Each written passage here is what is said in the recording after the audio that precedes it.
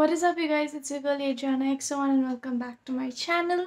In today's video, I will be showing you guys how I dye my hair with Crazy Color, and the color is Cyclamen. So I'm not really sure what the shade is gonna turn out like.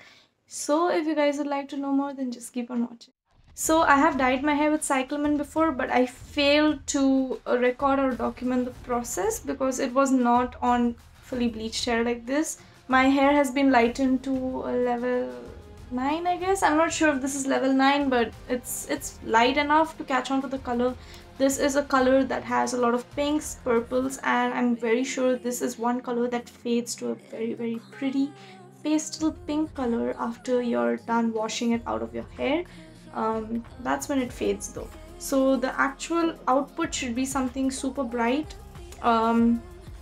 super fiery, yet a little burgundy pinkish. So that's what I'm expecting. But we're gonna try this color out now and I'll show you guys how it looks. So I'll just put in a quick time lapse right about now. There's no definitive method that I'll be using to dye my hair. I'm just gonna put on my gloves and hope for the best. I'll just split my hair into various sections, put on my gloves, put the hair dye, let it sit for 30 minutes and wash it off with lukewarm or cold water. So I'll just see you guys after the time lapse ends.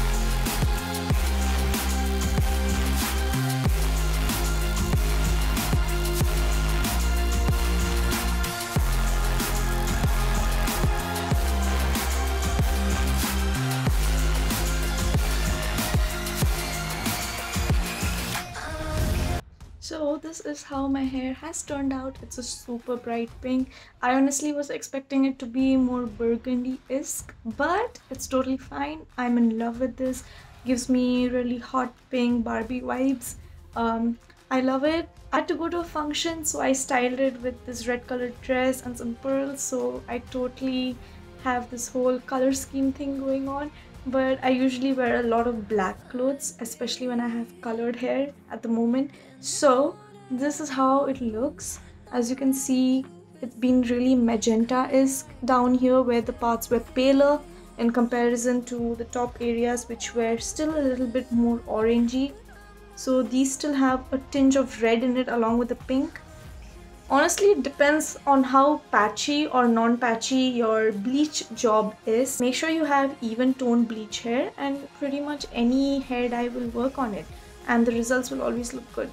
So I love it. I love cyclamen. This is how cyclamen looks on freshly bleached hair.